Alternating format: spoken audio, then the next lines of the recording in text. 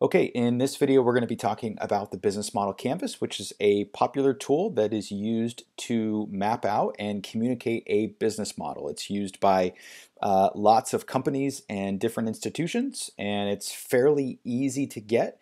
And what I like about the Business Model Canvas is, one, it forces you to think about the very important aspects of a business model, which we talked about in the last video. So if you haven't watched that, I would recommend going back and taking a look at that.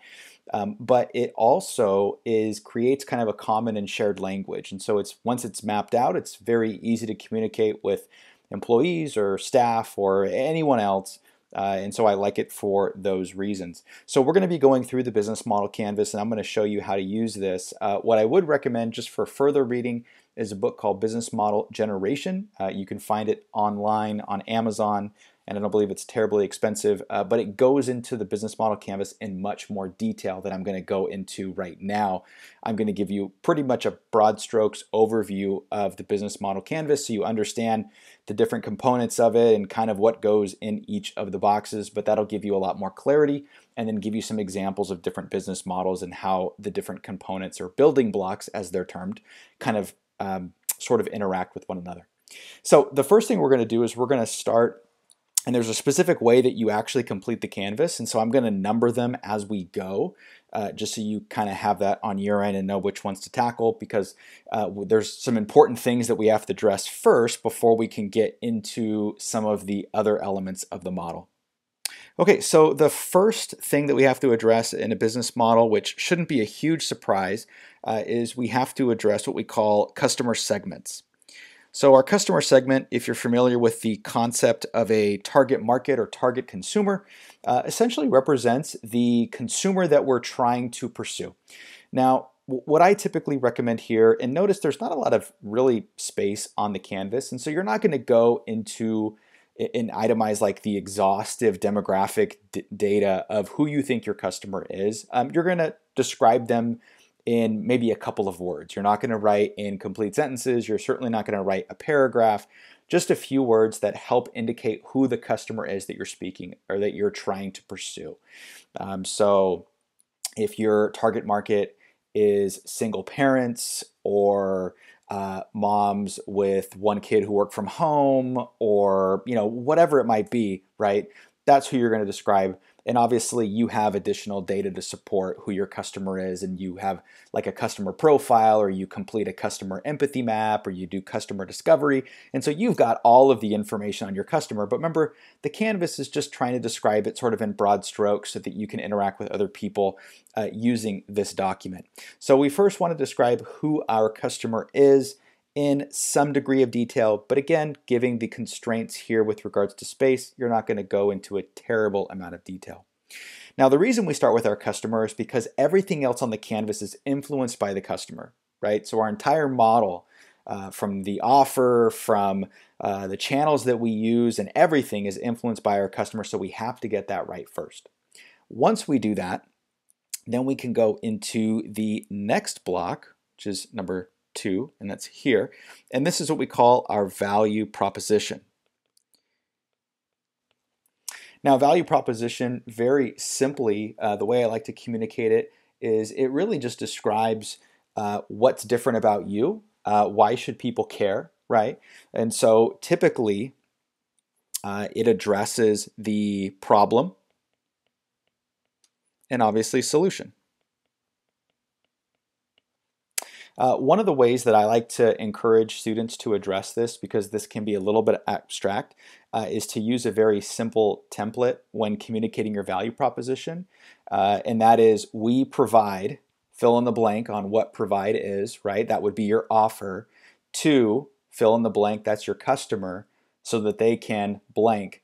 That's your value proposition, right? That last piece there, that is the value proposition. So this is really what you're allowing your customer to do and why their life will be different with your product or service available.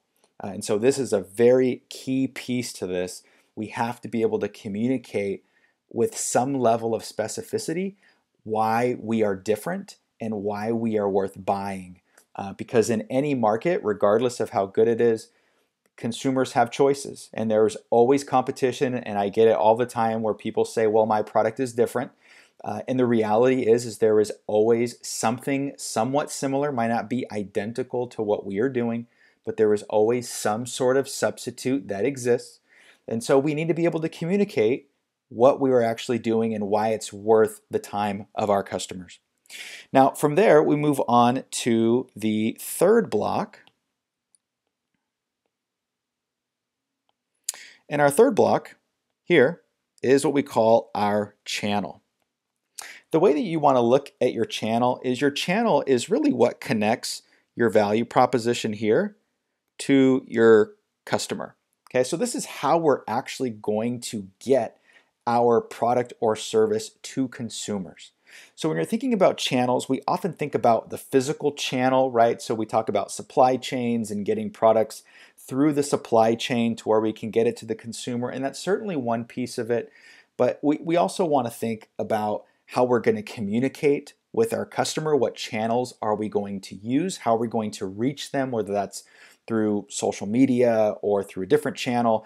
But then the physical channel, are we online? Are we going to do third-party brick and mortar? What does that look like? And so really we're talking about how do we get our offer to consumers? How do we communicate with them? What are the things that we're going to use? Again, this all goes back to if we understand who our customer is, right? Because if we understand who they are, we have a complete profile of them, then we know how they get information. We know what kind of social media platforms they use. We know whether they prefer online shopping or whether they prefer shopping in a store. We know how they shop, whether it's on a mobile device or on a desktop computer. We know what operating system they use. I mean, we know everything. And so with that information, it puts us in a unique position to design a solution uniquely tailored for our customer. So moving on to the fourth area. The fourth area up here is what we call customer relationships. And this is often a very difficult area to map out in the business model, at least initially. And so what I always encourage students to do is, a lot of this, we don't deal in absolutes, right? Especially in entrepreneurship, but generally speaking in life, right? So what I encourage people to do is acknowledge the assumptions you're making when you're filling out the canvas. There are always going to be assumptions, right? I assume this is my customer. That might not be. I assume that my solution, my offer, solves a problem. It might not. But once you identify the assumptions, it puts you in a really good position because now you can actually design and conduct experiments to try to test those assumptions, much like a scientist would in creating a hypothesis in a lab and running an experiment and seeing if that proves or disproves the hypothesis and that sorts of thing. Obviously, getting into a lot of the very kind of minutia of entrepreneurship, but something to keep in mind. So going back to this value prop or this customer relationship piece here, with customer relationships, really we're trying to describe what type of relationship our customer expects. And this is in many ways dependent upon the model itself. And so an example is you might have personalized service in some businesses, particularly that they're very high end. The customer is going to expect a certain level of service where they're going to be assigned a person that's going to help them through that process. By comparison, with a online business, it might be very much self-service, right? Where there's a couple of help forums, an FAQ page, and the customer largely is kind of figuring them things out on their own. It's going to depend on price point because as the price increases, obviously that relationship, what customers expect, is a little bit more as well. And so those are things that always have to be considered. Now, one thing is if you're competing on price, your customer relationship probably isn't going to be like this huge expansive thing because again, if you're trying to keep costs down, that could be a very significant kind of cost area that might affect your ability to operate the model and to actually make money. So we've got these areas so far. So we've talked about customer segments, value propositions, channels, and customer relationships. Now we're going to move on down to the bottom here. And our next area, which is block 5, is our revenue model.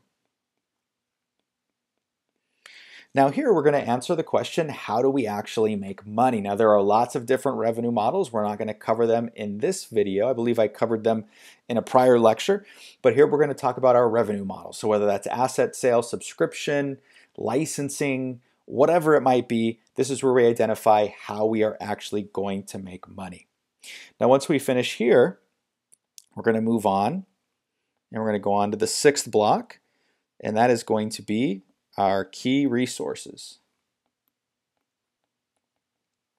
These are the things that we absolutely need to make our model work.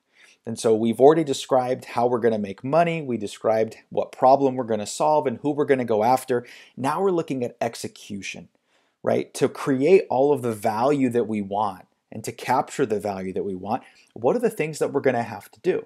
Now, this is not where we do this exhaustive list of all of the resources we need. Because usually people say, well, I need financing. Well, yeah, which business doesn't need financing, right? That's obvious. But what are the things that are unique to your business model, right? So if you're going into manufacturing, right, key resources for you are going to be equipment and machinery, right? That is pivotal. If you don't have that, your entire model doesn't work. And that's really the way you want to look at these things. Is if you don't have one or two of these things, it really affects your ability to operate your business. And don't put money, because you don't need money. You need the things that money allows you to obtain, right? So money is just the means to the end. What is it that you're going to use for the money? Those typically are the key resources. All right, moving up to the next block, we have the 7th building block, and that is going to be our key activities. Now, one thing I want you to consider is that our key resources down here drive our activities. So the things that are important to us drive the behaviors that we need to engage in. Okay, and these become really important. So if a key resource for you is your sales staff, let's say, right? It's a pivotal resource, and so it's human labor. A key activity, of course, is acquiring customers, right? Is bringing sales in the door. If you are a subscription-based business, right, your key resource might be your website or your platform, and your key activity is making sure that stinking thing is always working, right? Because if it doesn't work and you don't have that thing working, then it's going to be very problematic for you. You're going to have a higher churn rate. Not many transactions are going to go through. That's a very big issue. So always think about the resources that you need are going to drive the activities that you need to engage in. Moving on to the key partner stage, which is building block 8. We have key partners. And the key partners are the different businesses that we need to have a positive relationship with in order to help us accomplish something with our business model. And so if you were to look at a subscription-based business, maybe like take Spotify, for example, so the music streaming service, key partners for them are the music producers, are artists, right? The people that they work with, that they have to have really good relationships with to be able to have access to music and those sorts of things. And so that becomes really, really important. If you were a retailer, right, you might have a key partner that provides you with the bulk of your inventory, right? And that's a very important relationship. You need to cultivate that relationship and make sure that it's solid. If you're engaging in a franchising type business, right, maybe a key partner for you is a really good commercial realtor who's going to help you locate properties and find you a good deal on things and those sorts of things. So your key partners are really what help you accomplish your key activities or obtain your key resources and ultimately allow you to deliver your value proposition to consumers. Now the last building block way at the bottom here is building block number 9, and this is our cost structure. Now your cost structure is where you identify your most significant costs. Now again, a lot of students and a lot of people will take this and think, okay, I'm going to itemize everything. So I've got to buy some computers. That's important, and I need probably some office supplies like paper and printer, ink cartridges, those sorts of things. That's not what we're doing here. What we're focusing on are the most significant costs for our business. So if I'm a retailer, for example, where I'm buying something and then selling it to somebody else, my cost structure is predominantly going to be inventory and wages. Those are my significant costs, right? Those are the things that I have to incur in order to actually make money. If I am operating a service-based business, let's say a hair salon, then your cost structure is going to be people, right? It's going to be predominantly labor because you're a service-based business. You're not buying physical goods primarily, although you can carry merchandise and those sorts of things to sell. But your primary revenue generator is actually the service. And so your primary cost is going to be tied to that service, which is going to be paying for hairstylists and those sorts of people to be able to offer the service there too. So thinking about those cost structures, and remember, I mentioned this in the lecture on what is a business model.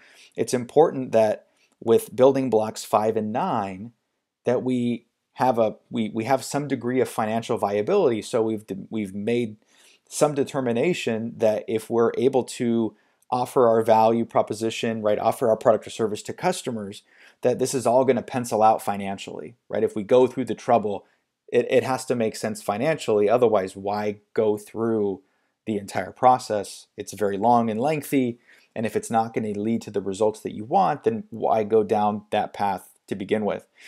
So when you're taking a step back and looking at the model here, I want to point out a couple of things now that you kind of see some of the building blocks. When you think about what is a business model, right, there's 4 key areas, right? There's the offer, there's the customer, there's the financial viability, and there's the infrastructure. When you look at this, you can see those 4 areas mapped out with a little bit more specificity to it, right? So you got in this area, you've got your customer right here. So this is that first area. When you're talking about your value proposition or your offer, let's say, you're focusing on this area right here. So building blocks 2, 3, and 4. And when you're looking at financial viability, it's down here. It's our cost structure and our revenue models. And when you're looking at infrastructure, it's building blocks 6, 7, and 9. Your key resources, your key activities, and your key partners, right? So the business model canvas is great because it takes those 4 areas, it splits them up into areas where it forces you to look at some really important things, and then it gives you a little bit of clarity on what you're trying to accomplish so you know what are the key drivers for your business, what are the things that you really have to focus on, because there's a lot of things that are going to require your attention when you're trying to start a business and when you're running a business. And so it's really important to be able to prioritize what are the most important things for you, what are the things going to drive value. So looking at the canvas, you can see how they're split up in those 4 areas, right? The other thing I want to mention is if you were to cut this canvas in theory in half, right down the middle, you would draw one conclusion, and that's over here is all about kind of your customer, right? So this is all the right hand side of the canvas, looking at your segment, your relationships, your channels, your revenue models, your value proposition, those sorts of things. Really, this is all about value creation, right? So this is how you are going to try to capture value for yourself.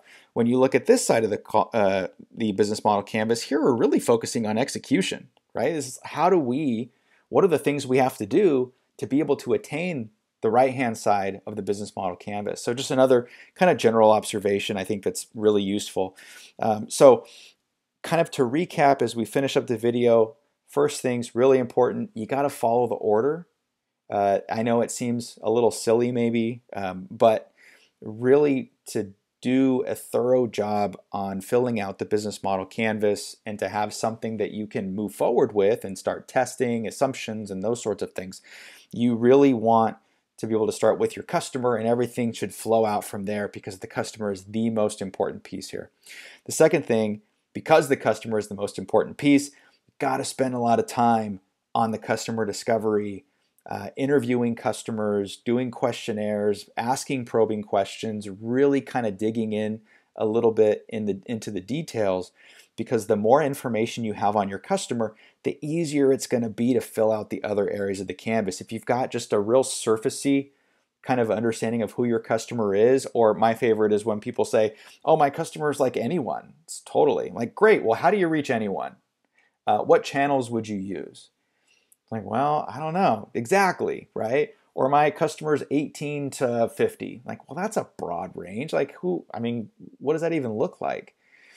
So you really want to have a narrow set of characteristics because, one, it makes it easier for you to create something that's valuable, but it also makes it easier for you then to understand, okay, well, I know exactly who I want to reach, so let's look at which platforms those people use. Let's look at ways to communicate with them. And so everything else becomes a little bit more clear once you've got a better understanding of your customer. So, hope that's helpful. Again, I recommend checking out the book, Business Model Generation. You can download the PDF for the Business Model Canvas online, so you can start kind of messing with it. But it's a very great tool for you to be able to kind of map out your business model.